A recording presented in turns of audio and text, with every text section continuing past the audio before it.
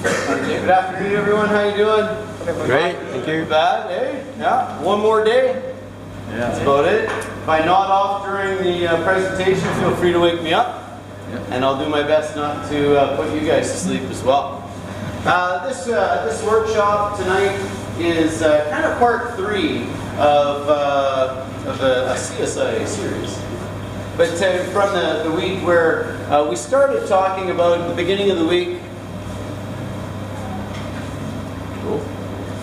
we died. I'll let my technical guy take care of that. No, that's the power cord for real.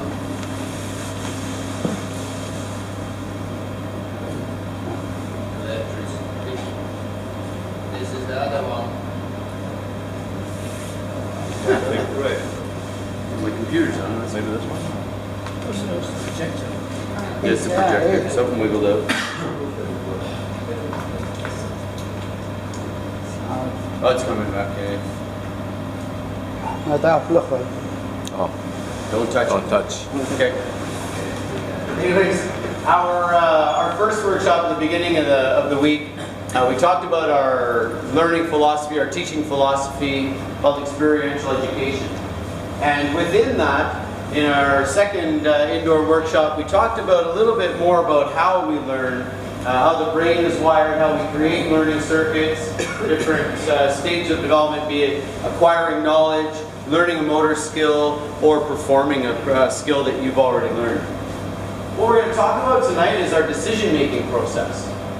This is an evolution of our 6-step lesson planning process, whereby for young instructors, new instructors, we had what was called a 6-step lesson planning, and hey, we're pulling, it's off kilter.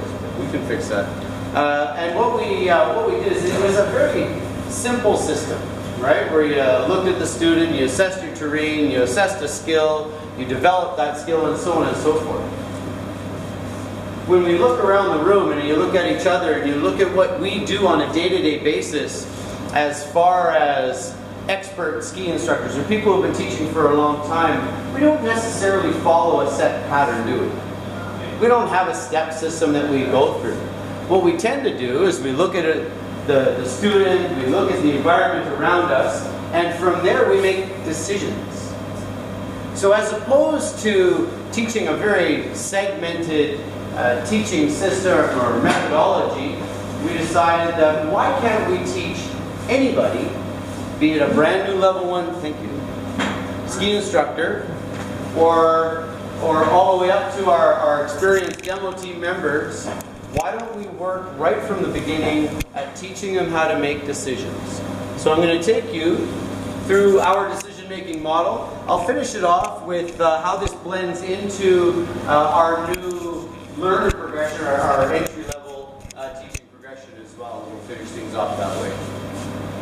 So as I said, this is a big, the big picture is our experiential education model. What we're going to focus on tonight is designing the experience. Designing that experience requires the ability to make decisions.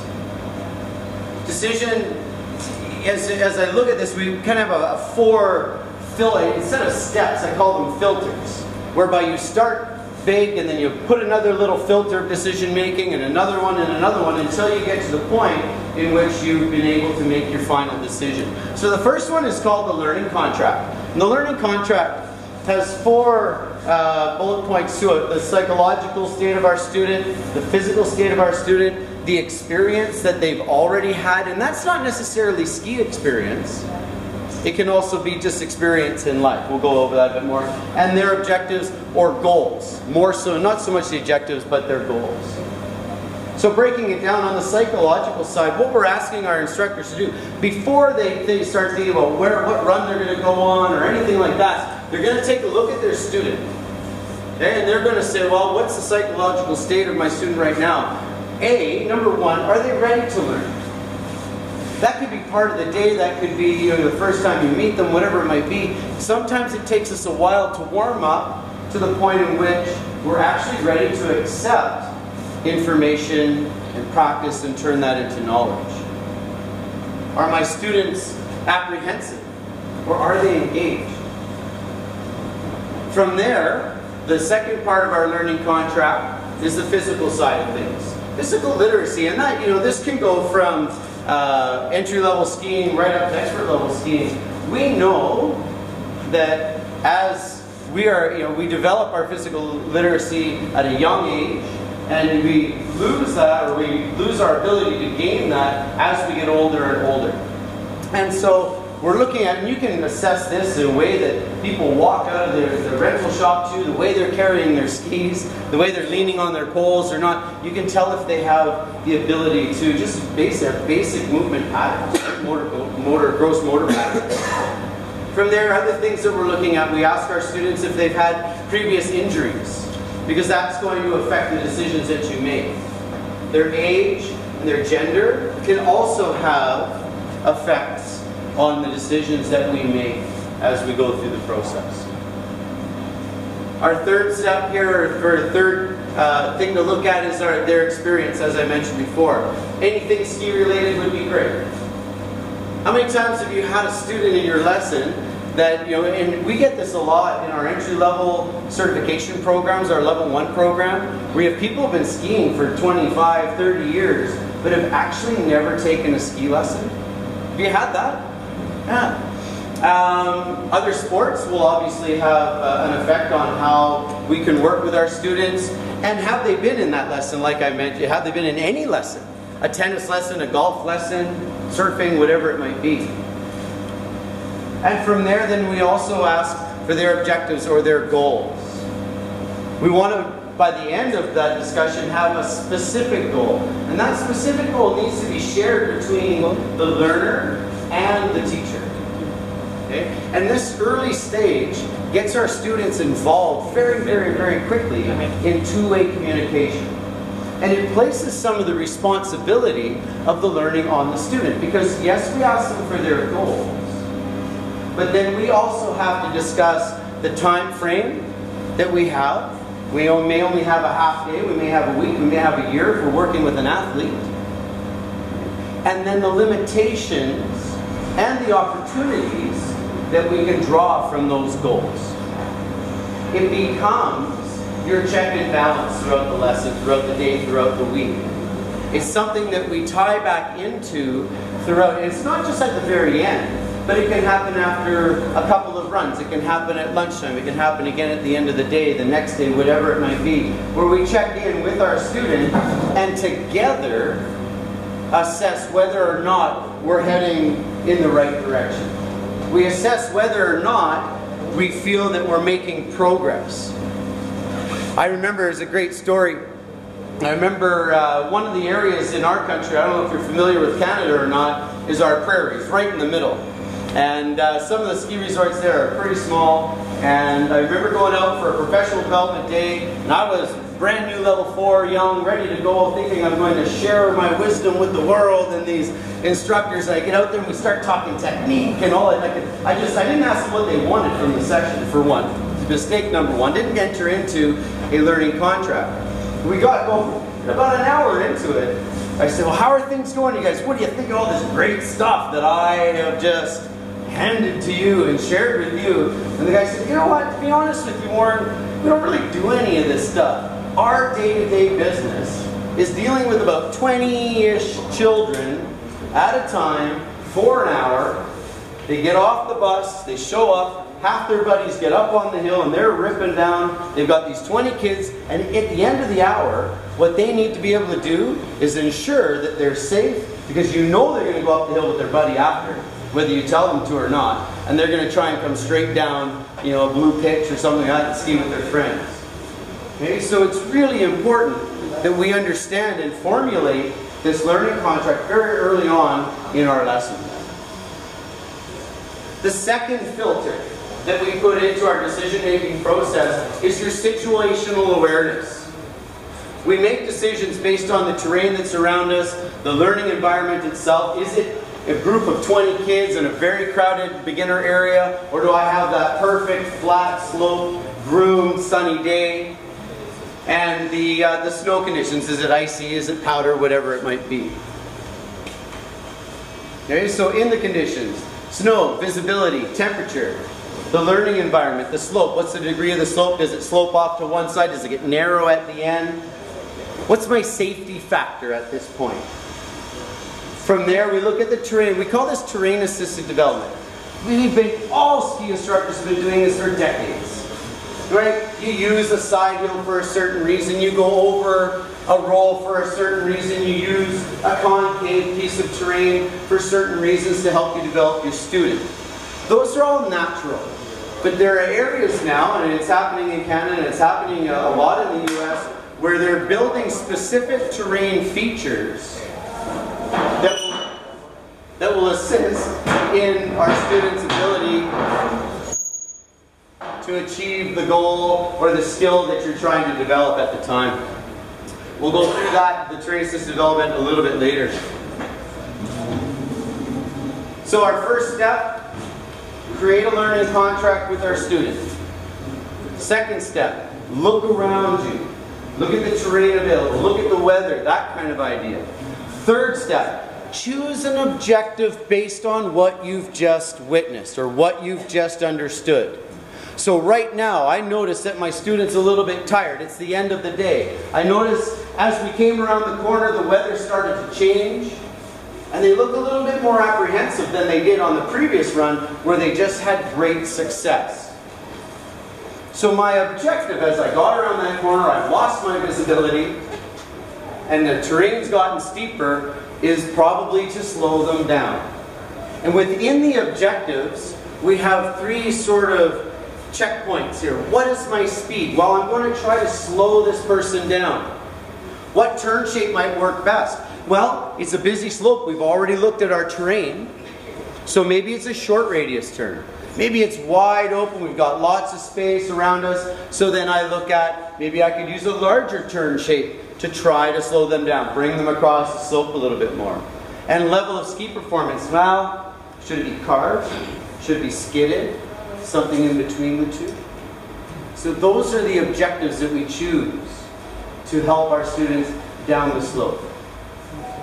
And then the last filter then, when I know my student and the shape that they're in, and I've taken a look at the terrain around me, I've chosen the best objective for my student at the time, then I ask myself, well, what am I going to develop? And how am I going to develop it? What am I going to develop? The tools that we give our ski instructors in Canada is our technical reference. You might have heard our commentated run the other day, on Tuesday there, where we talk about 4 guiding principles, where we turn with the lower body, so on and so forth. So our students start to hone in on a target that's going to allow our students to achieve that objective that you've selected. That's called our technical reference, and that's our assessment tool. That's how we have a painted picture of what we feel is efficient and effective skiing for all levels of skiers, all terrain, all types of equipment. And how do I actually get my student from over here, where maybe it's their stance that's off a little bit, to way over here where their stance is a little bit better, a little bit more centered, a little bit more balanced. And so we use 2 ideas here, one being IACRCB. This is a motor skill development scale. I being initiation.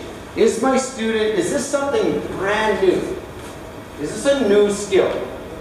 Is it a new part of the body that we're engaging? Is it a new stance? Is it a new ability to engage the edge? All the way up to CV, which is create variation. Where is this an athlete that I've been working with for years and years and years? They already have the skill, we just need to tweak it a little bit. Maybe the timing's off, that kind of idea. And everything within there. And then the actual movements that we're getting the student to achieve are called our skills. Pivoting, edging, stance and balance, pressure control, and/or the timing and coordination. Okay, so those are the very specific tools. This whole process kind of takes us and turns us 180 degrees from where we used to be as an organization. We used to start here, right? We would watch, we've got a great assessing eye. We'd watch our students go, oh, I can fix that person, and off I go. I grab them and say, I'm going to help you. And the first thing, you start working on skills, and away you go. And then eventually down the road, like I used to do, make mistakes, figure out, that's not what they wanted in the first place. And or maybe that is what they want, and I was able to teach them how to pivot, and they can face down the hill, and they don't spill their tray of drinks. And then they go away, and they try to face down the hill and not spill their drinks, no matter what size turn they're doing, no matter how fast they're going, no matter how steep the pitch might be, no matter how icy or how much powder might be built up on the edges. And I've made this person skilled, but not skillful. They know the skill of pivoting, but they don't know how and when and where to use it. So we've taken that model and flipped it on its end. So as I was mentioning, the terrain-assisted development is something that we're really starting to engage. Again, it's nothing brand new for all of you in this room. I'm sure you've all used a bump on the side of the hill to develop something in somebody's skiing. Right? I'm sure you've taken somebody and side-slipped them down a berm to teach them how to stand on the outside ski a little bit better. You've used the environment and the natural features around you on your mountain. But as I said, there are certain areas now that are building these on purpose in their beginner's area with rollers and little spines that you can walk up and walk down. And so we look at, use of mini pipe berms, bank turns, convex, rollers to develop rhythm, and that kind of stuff. So instead of listening to my voice any longer, we've got a little video here I want to show you that kind of gives you a better idea of how we're using terrain around us. Not only the natural features, but also the terrain that's been built at some of our ski resorts.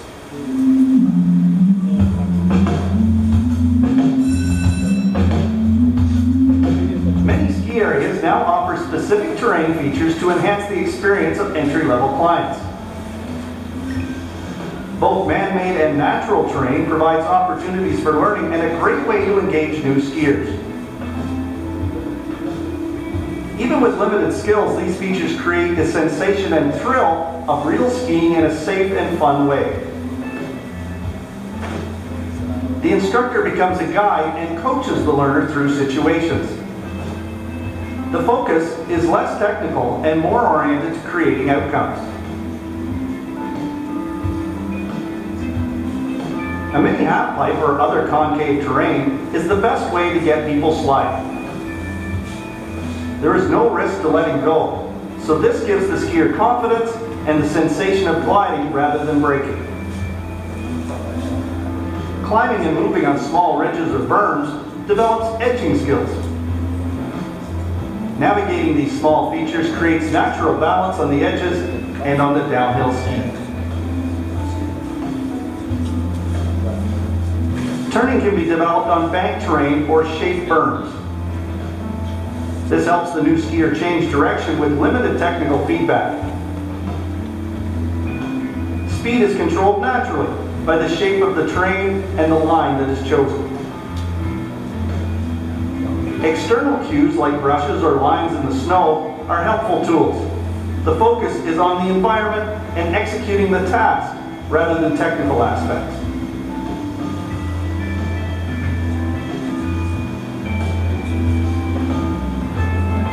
Small rollers are a fun way to build confidence and discover the thrill of acceleration in a controlled environment. This develops stance and mobility as the learner moves to stay in balance.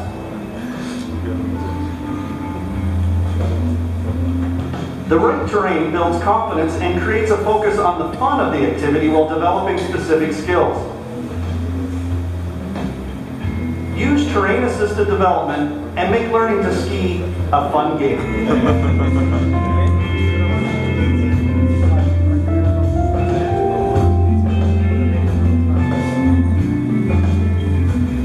There you go.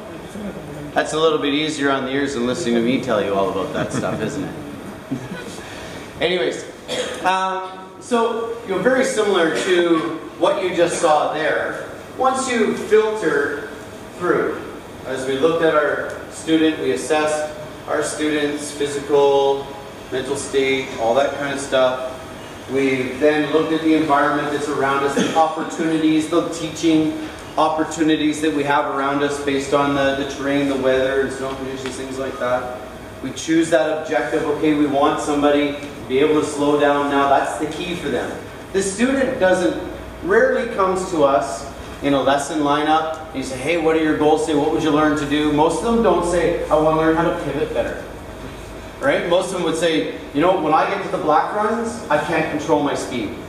So they understand, they're connected to that objective more so than the skills that are involved. So we talk about now that our goals, our teaching methodology, we're objective driven and skill development. The skill then becomes a tool. It's part of the science, no different than biomechanical principles or the laws of physics, right? It becomes one of our tools in our toolbox as opposed to the lesson. It's a tool within the lesson. So I'm going to show you one last video here, and I show you how we've brought this into our beginner progression. We used to have a beginner progression very similar to our 6-step lesson planning, where it was very sequential. First you teach them how to just be mobile on their skis, and then you teach them how to slide, and now you got them sliding. Oh my gosh, you better teach them how to stop. Okay, now they can stop, but that's not going to help you all over the mountain, so you better teach them how to turn. You get them to teach turn one way, then you teach them the other way, and they say, well, what's next? Well, we better link those turns. Let's link those turns, and then all of a sudden you're parallel. Right? As opposed to going through, and that's what we taught our young instructors. We taught them to memorize a system as opposed to make decisions. So where we're going now with the gliding experience is this. We have 4 objectives within our beginner to intermediate. One being mobility in the skiing environment. That's not just mobility in your stance, but it's the ability to get from point A to point B. It might be pushing with your poles, or skating, or sidestepping, or the herringbone, whatever that might be. Just teaching them how to get around on this foreign equipment that they have. The second one being gliding. We want them to be gliding with comfort and balance and not braking. So we need to choose the terrain, and you can see the decision-making process, how it would play in. So we're looking at gliding. Anything that gets them gliding. Now again, that could be pushing with their poles, or a slight downhill, whatever it might be. Once we have it, then we talk about direction change, and that's to help them control the speed. Once you get sliding, teach them direction change, again, as opposed to braking. Right? We want our students to have the freedom of movement as opposed to the nervousness of braking. And last, speed management. When you get somebody turning, obviously they have to learn how to control their speed through turning. That may be in a parallel stance. It may be in a snowplow stance. And we've gone away from teaching the snowplow turn versus the parallel turn, because in reality, turning is turning. The only difference is you might have a wider, more stable stance with your toes pointing together, which helps increase friction underneath your feet and maintain or control your speed a little bit for you. Or your feet might be parallel, or somewhere in between sometimes. We're not so focused about a specific turn in a snowplow versus a specific turn in a wet or in a parallel stance. It's just how you're standing on your skis. So I'll show you the video that, again, takes my voice out of it, puts a little bit of music and some better pictures in front of you to explain it a little better.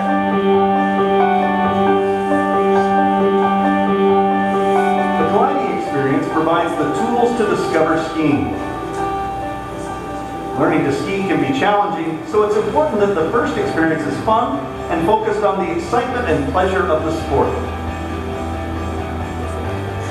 Instructors target 4 key objectives and develop skills through a variety of tactical, student-centered objectives. Mobility in the skiing environment is the first priority. This starts by getting familiar with the equipment. New skiers start to move and explore the learning area on 1 ski or 2. Learning to push with the poles provides stability and gets people moving. Climbing accesses more terrain. This can be done by sidestepping or with the herringbone approach. The instructor is always ready to help. Falling is part of learning, and getting back up is part of a skier's mobility. moving around develops confidence and coordination and provides access to a new environment. Gliding with comfort and balance is at the core of the skiing experience. Flat terrain helps put new skiers at ease. Reducing the perception of risk is essential for learning. A relaxed stance reduces fatigue and improves balance. Skating on flat terrain develops a feeling for moving from foot to foot and sliding. An instructor can help timid students by holding the ski tips or by skiing backwards in front of them. Learning to glide is a question of developing confidence, so repetition in easy situations works best.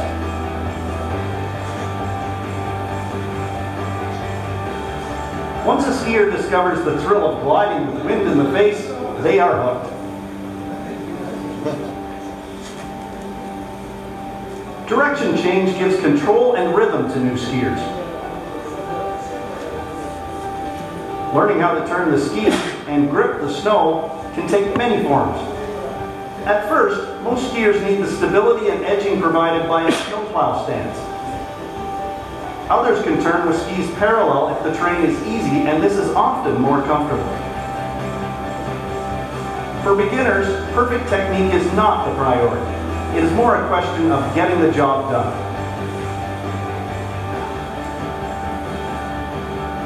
The size and shape of turns will vary with terrain and situations. But creating rhythm makes balance more natural and develops the feeling of real skiing.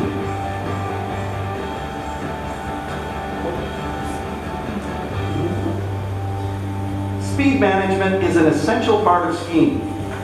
Controlling, maintaining, and increasing speed are all good options depending on the situation.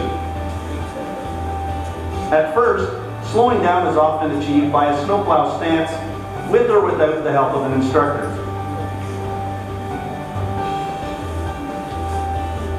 Single turns and hockey stops provide a way of stopping. As confidence builds, it is time to let go of the snowplow a bit and maintain speed with even turns. While it may not seem like the natural thing to do, letting go is a big part of control. It helps you to relax and stay balanced. Round turn shape is important, as skis are designed for smooth arcs. Across flats or with sticky snow, carrying speed is essential, and momentum makes it easier to turn. Looking ahead develops awareness for terrain changes and lets the skier decide whether to control, maintain, or increase speed. Learning to ski explores a dynamic new environment. It is a fun activity and doesn't have to be perfect to be exciting. Discover skiing, the gliding experience.